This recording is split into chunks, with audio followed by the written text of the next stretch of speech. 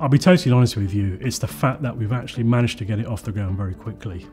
You know, we came in with virtually zero, so all we had at the time was we actually had knowledge.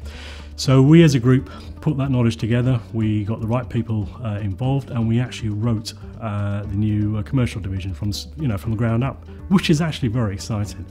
So we've managed to do that, and I think within a 3 to 6 month period we've actually also managed to actually bring projects on board, commercial projects, which was a lot quicker than we thought we'd do. So we were heading in the right direction.